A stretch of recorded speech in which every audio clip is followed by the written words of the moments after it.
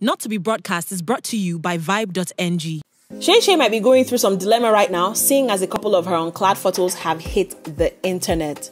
Now, knowing Nigerian celebrities and the extent they would go for clout, you cannot help but ask if this is a deliberate attempt to get some attention. Seyi Shay is known to be very confident in her skin, so a few photos of her in lace panties or bearing a little bit of her backside will definitely do more good to her brand than bad. I bet no one really thought it absolutely out of place when they saw the pictures posted through her handle. On the flip side, her handle has also been captured sending the photos to her contacts and asking them for their email addresses to send more pictures. I mean, I would have expected that the direct message would have a clickable link, as is known with hacking, especially on social media. But this hacker seems to be building a mailing list, as it were. Anyway, Seyi Shay cried out on her Twitter saying, "I cannot tell why or who is doing this, but my IG account has been compromised and my privacy is being violated. Seems to be a deliberate attack as the photos circulating are not from a recent exchange.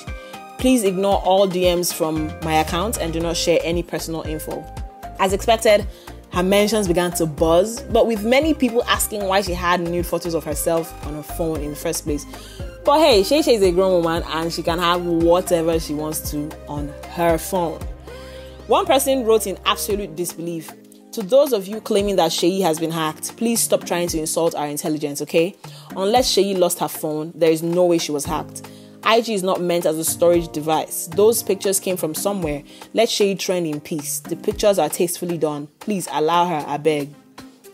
Well, this person does have a point. It is one thing to gain access into someone's Instagram account, and it's another thing to have personal pictures of the person to share. Except this person who hacked the account was the recipient of the pictures. So do you guys smell something fishy too?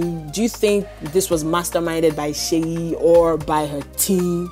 Or do you think it is actually possible to get hacked in this manner? Well, if she was truly hacked, we hope she recovers her account soon. And if she wasn't, we really hope the strategy paid off. For more sizzling gist and interesting trends, kindly follow us across all our social media platforms on Vibe.ng.